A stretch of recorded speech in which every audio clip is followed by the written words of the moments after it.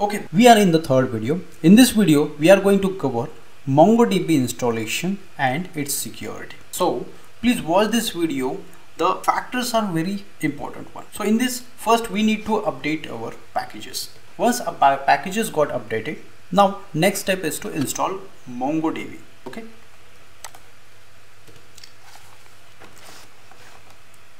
MongoDB installation has been started and it's almost going to complete. This might take some time, please wait for that. After the MongoDB installation, you can able to check the MongoDB status. To check the status, you can use this command. The MongoDB is running absolutely fine. To check that, you can able to use this command. Okay, here you just have to monitor the factors. So here you just have to first take this port number and save onto your file.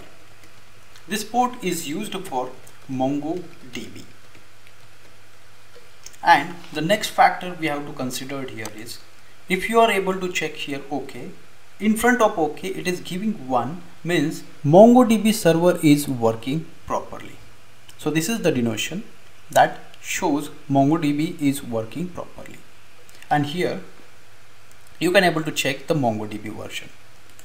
Now time for basic commands. You can use the commands like start. Here it is. This command is used for checking the status. If you replace status with stop, then it will stop the server.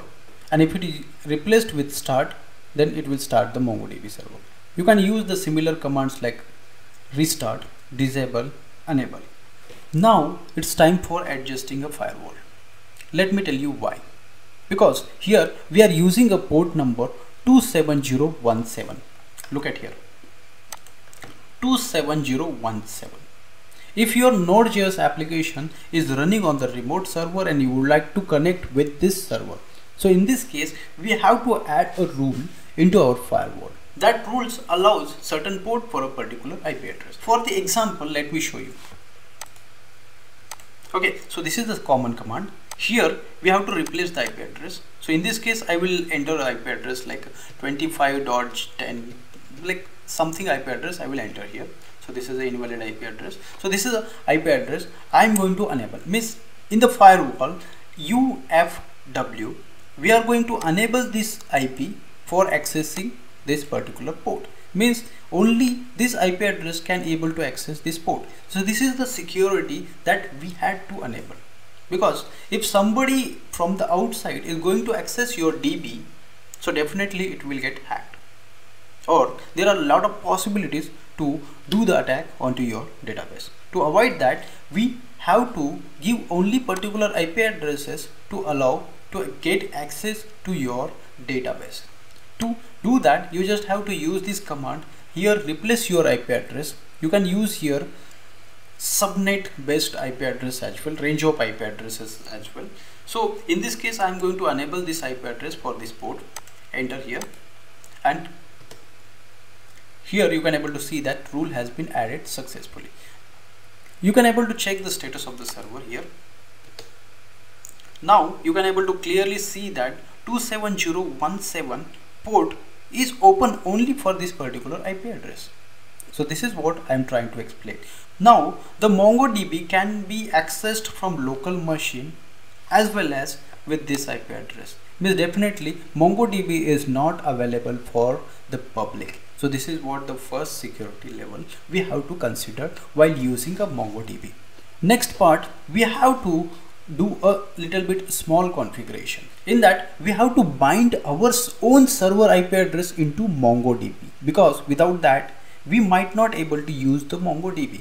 For that we have to use a command, this one, and in that file we have to do a certain configuration. Here just scroll down here, click on edit the file, go to the end of this line and enter comma, and here add your server IP address.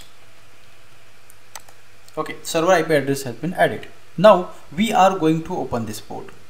Here it is not necessary to remove this comment because MongoDB is already configured on 27017. If you would like to, change the port number, you just have to uncomment it and enter a desired port number. So you can able to change the MongoDB default port number. In this case, we are binding our main server IP address to a MongoDB. Now click on save. Now we had completed our IP binding process with a MongoDB. The last step is remain. We have to restart our MongoDB. And remember one more thing, we have not restarted our firewall. For that, we can use the command sudo space ufw space reload. Now our firewall is also reloaded. Now finally we had completed almost all the parts. In that we had covered NodeJS, securities, server security, SSH securities, MongoDB installations and MongoDB security. All the factors has been completed successfully. So hopefully this videos helps a lot. We are going to create one more video, and in this video we are trying to give you all possible resources. I said, let me repeat it, we are trying to give you all possible resources that helps you to implement your Node.js application, and all the possible tutorials, video series, guides available on the internet to help you to create your very first Node.js based application. So subscribe to our channel and get all the updates in the future. Press the bell icon on YouTube app and never miss another update.